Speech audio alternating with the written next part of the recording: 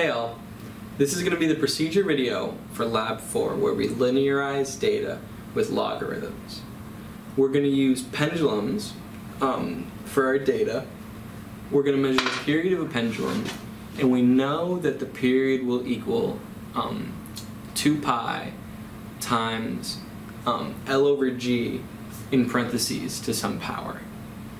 So we're going to use logarithms, and we're going to take measurements of period for some given length of a pendulum. So the first thing we're going to have to do is make a pendulum. And that's pretty much what I have here. I have a string, and on the end of the string I have just a nut, like a hardware you screw it onto the end of a bolt. You could just as well use a roll of tape, a small one. I mean, you could use a big one as well. It's going to depend on how you hang it. And that's the real part of the setting up of the apparatus is you need to find somewhere to hang your pendulum so that when it oscillates, when it swings, the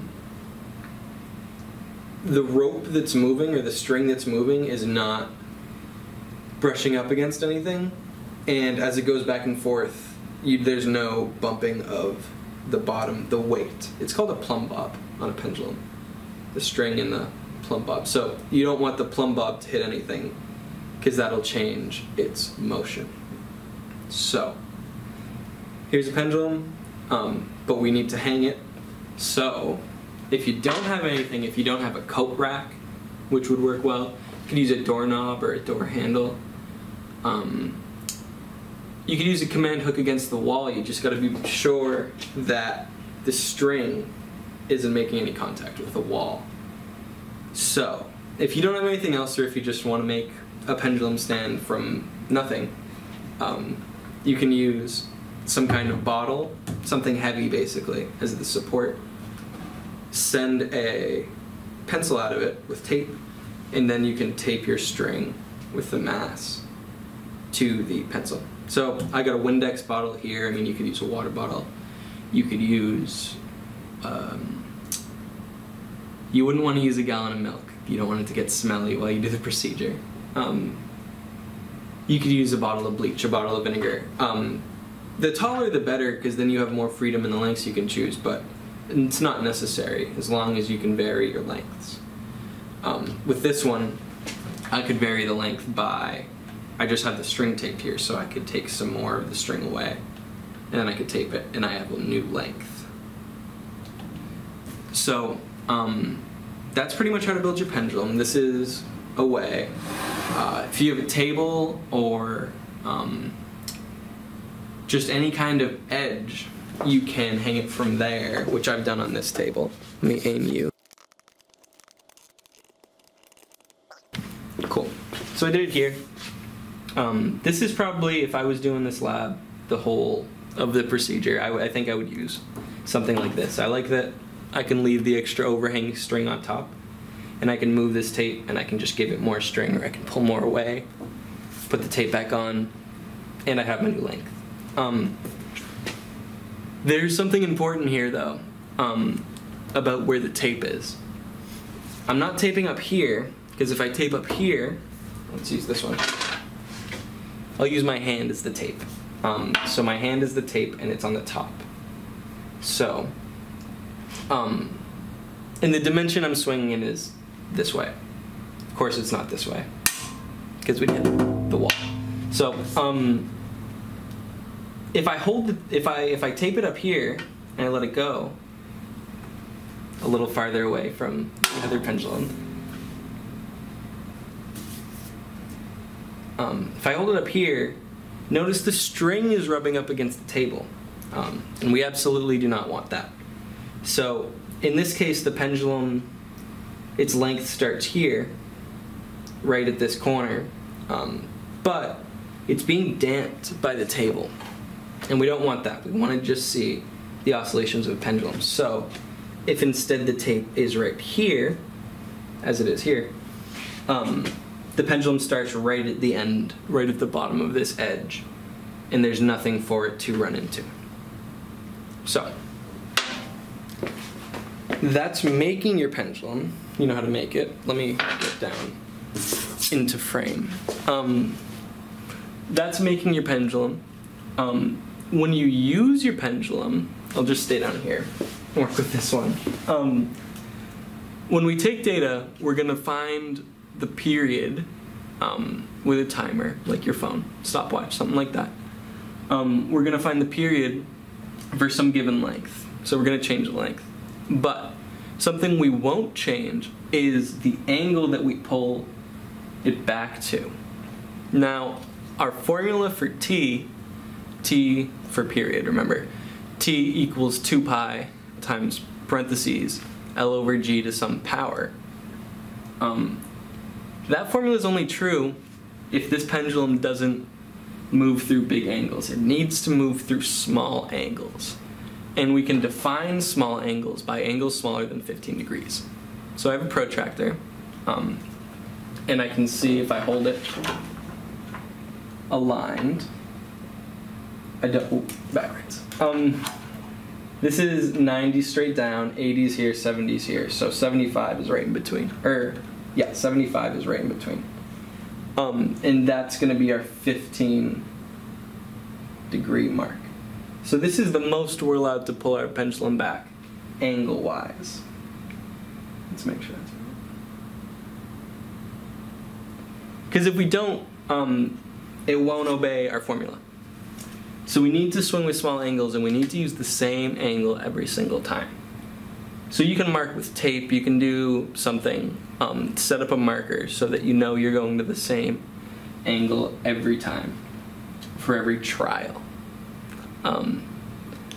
So now let's talk about, let's go back up first.